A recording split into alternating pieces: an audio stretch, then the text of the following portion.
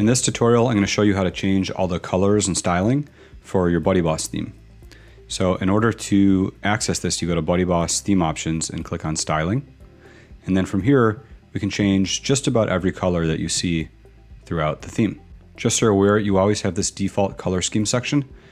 So you can go in here and basically change a bunch of colors. Let's say I make the header red and the site title green.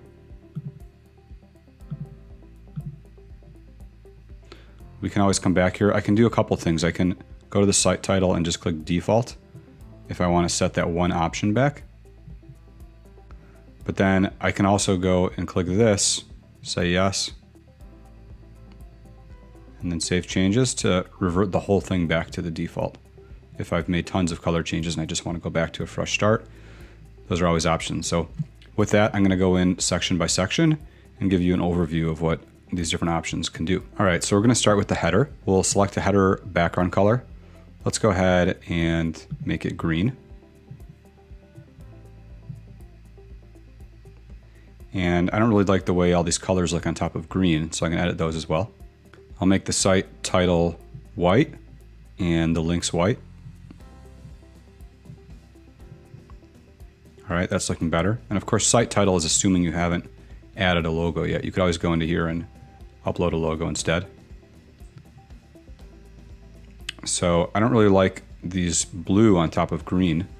Let's make that a different color. So let's go ahead and make it like dark green. Let's see what happens there. So now on hover we have dark green, but let's say I want the active link to also be dark green. So I could go in here and try to find that color, but the better thing to do is go in here and copy this hex value and go in here and paste it. So it's exactly the same. We can do this one as well. There we go. So now all of this is looking really consistent. We'll move from here to the buddy panel. The buddy panel is this panel on the left. So let's say we want this to match our green. I'll pick, let's go with like a lighter color green and see how that looks. All right. And then we can make our links color, let's say yellow. You have to wait for that to finish saving before you can preview it. All right. And then let me make the green actually a darker green. And then we have these icon colors, the hovers are blue. So let's go ahead and change that and we'll make them really dark green. And again, I can copy that hex value. And so I've got hover and active. I could make them the same or different. I'll make them the same for this. All right, now things are starting to look pretty cool. Okay, so now we're gonna move into some other sections. So we've got accents and link colors. These are gonna change some little things throughout. So like this little color and just a little accents throughout the site. And then we have footer. So this here is the footer. And we have footer widgets background. In order for that to appear, you'd have to go to Appearance Widgets and add some widgets into the footer section, and you'd see those widgets show up.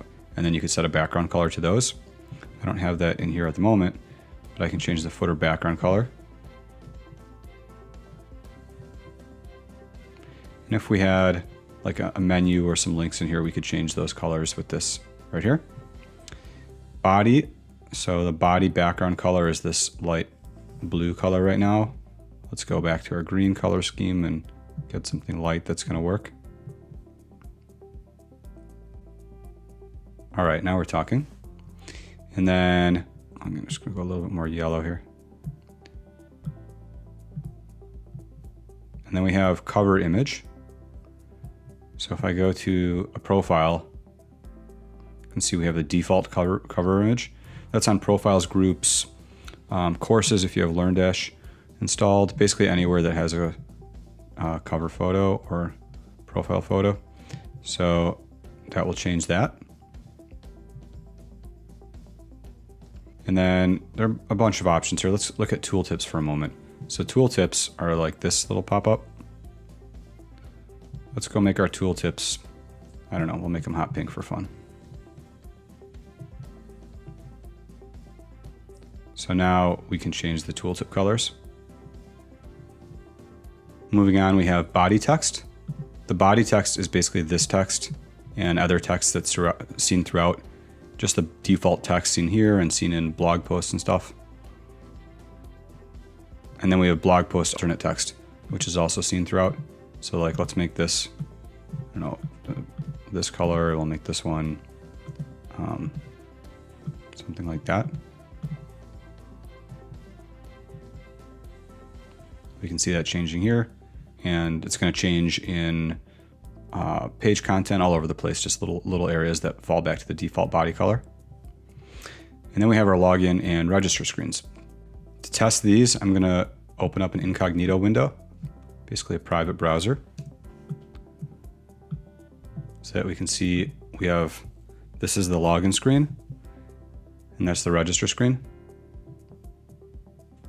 And we can change the colors there. There's other options for those that you should be aware of that we can go into login register, and we can set a logo and other background images and stuff. I'll go through that in another video, but this is really just for the colors. So we can change the background color. Maybe we go with a green like we've been doing. And then let's change the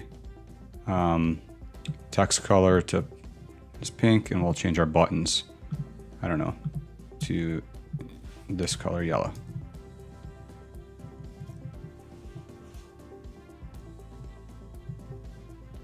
And you can see that worked.